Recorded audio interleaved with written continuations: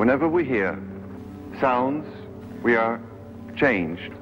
And this is the more the case when we hear organized sounds, organized by another human being.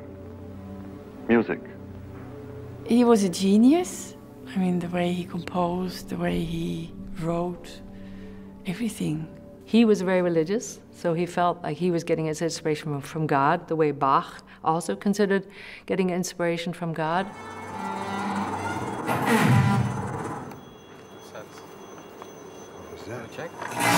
Let me check first. That's the cello.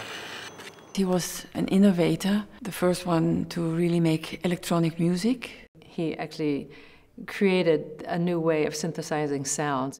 They call him now Papa Techno, because without Stockhausen we would not have synthesizers, we would not have the techno music. So he had a large group of young musicians who were influenced by him. There were the Beatles, you see his face on the cover of Sgt. Pepper, Zappa, Björk, Prince, many people.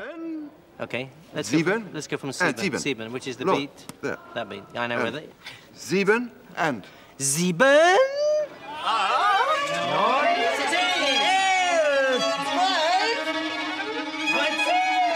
Most of his compositions have sound sources around the public. One of the first things he talked to me about was, do you think you could move and play at the same time? And I said, why not? So that was the beginning, actually, of the musician moving in space, and they composed a piece called Harlequin. For the first time in music history, instrumentalists were as important as singers on a stage.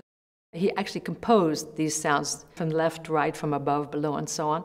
This experience of having sounds coming from below and from all sides and above, that was his dream.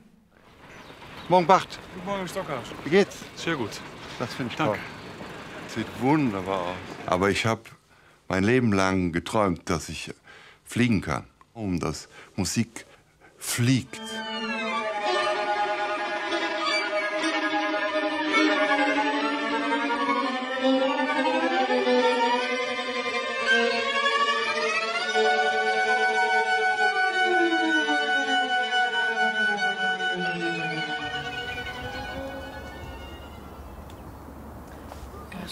Teil von Dienstag, Flöte Getinke.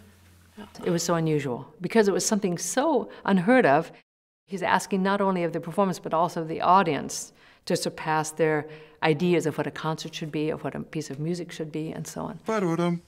Etc. Die dritte Stimme. It has been a blessing to be so close to such a person. So I always had the feeling I'm living music history. The spirit lives in the music. Keeping the music alive, we keep his spirit alive, because he was a complete identity with his music.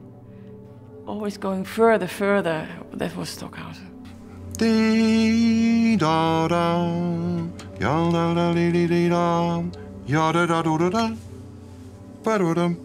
Etc. Die dritte Stimme. Dann ja bam bam da.